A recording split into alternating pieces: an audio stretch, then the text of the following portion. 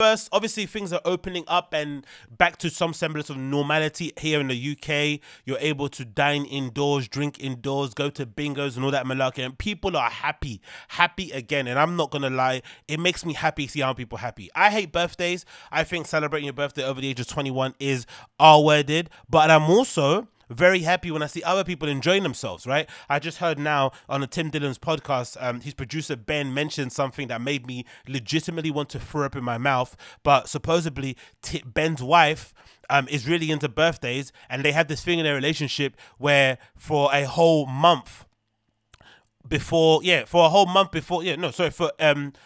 the day when, sorry, let me start again. Yeah, Ben's wife is really into birthdays. And for some reason, she's got this odd thing that she does where every week leading up to Ben's birthday, she buys him a birthday present.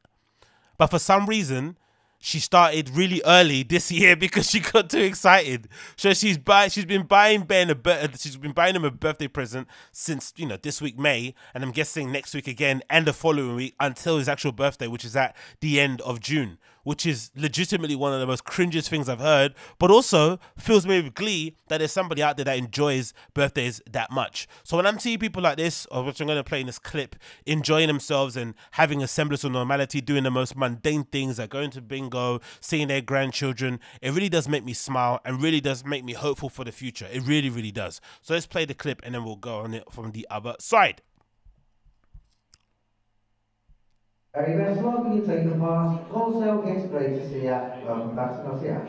Whatever nagging doubts there are, the next step has been taken. That even my grandfather now, he's got both vaccines, but he's still quite cautious. Like, he's still a bit anxious about having a hug and, but he's very excited about the pubs being open.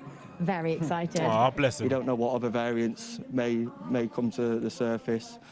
So there's no way of knowing, but you just got to take it as it comes, don't you, I suppose. But people have been hugging for the last couple of weeks, and this is more or less saying, kicking now. You can hug families and everything and get on with family life as normal.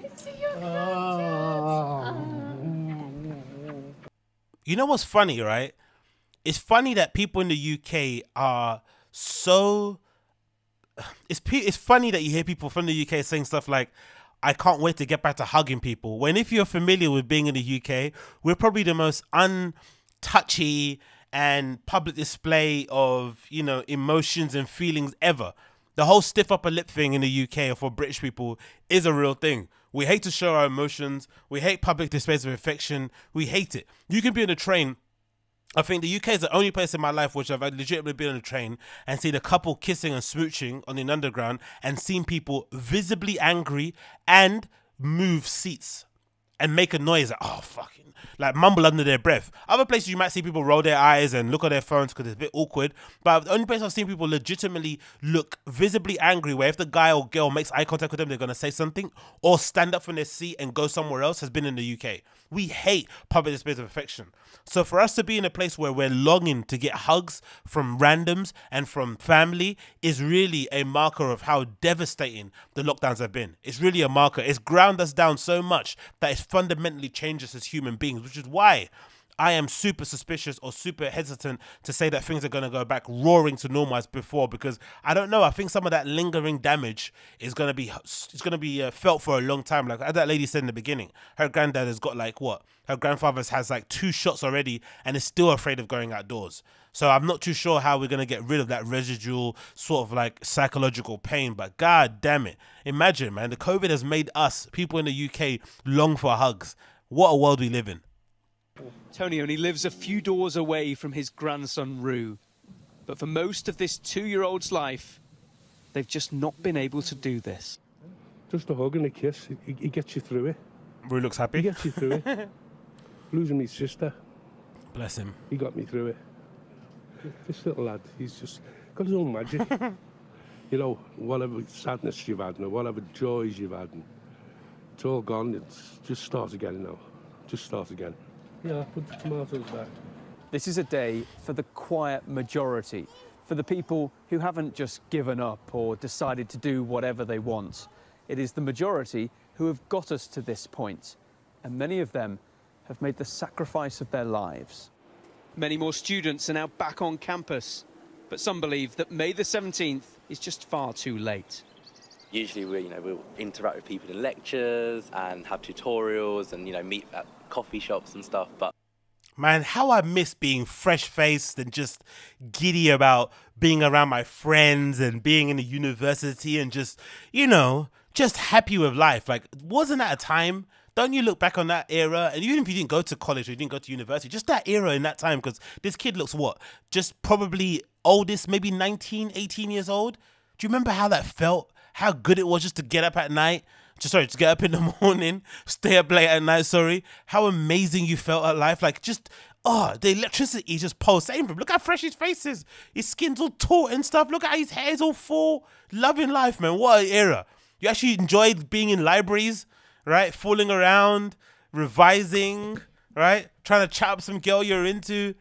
Like, walking past some dude that you like, shaking your little yoga your little yoga pant batty. Yeah, do you remember that era? What a good time to be alive, man. Now look at us. Oh, God.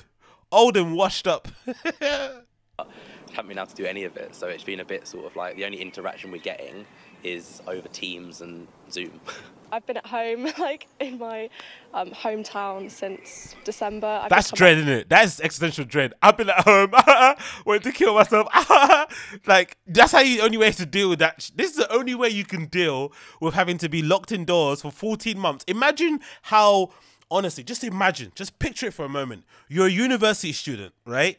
You're from a really strict household. You're not allowed to go out and enjoy yourself and do what young kids do. So in a weird way, you're using the avenue and the process of going to university as an opportunity for you to blossom and to fly free and do the things that you've always wanted to do. Get drunk, hook up with people, stay up late, whatever it is, play computer games until your eyes completely bleed. Whatever your sense of freedom is, that's what you were longing for. And then boom, out of nowhere, this flipping virus comes over from China and eradicates all possibilities of you living on your own for once in your life. And you have to move back home after talking all that big talk about what you're going to do in university. You're now having to, get back on your hands and knees and hope your mum hasn't changed your bedroom into another storage cupboard.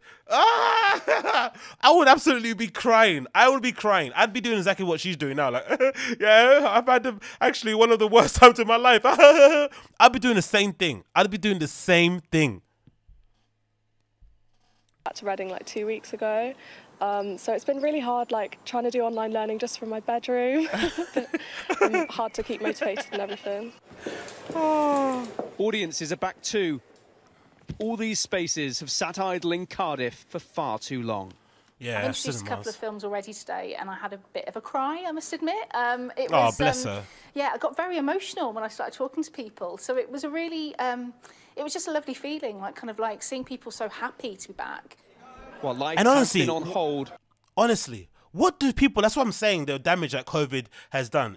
This woman is clearly a movie fanatic, right? The kind of person that will legitimately recommend you a film, in the middle of nowhere. Whatever situation you're in, she could recommend a film that will fit your mood and that will give you a different perspective on life. Somebody that's committed their entire life to movies and film. And somehow, within the process of her life, she's managed to acquire a cinema, manage a cinema, work in a cinema, whatever it is. She's now sat in a place where she can be the person that's in charge of ensuring what movie's shown, what screen. Dream job for somebody that's involved in that scene. Dream job.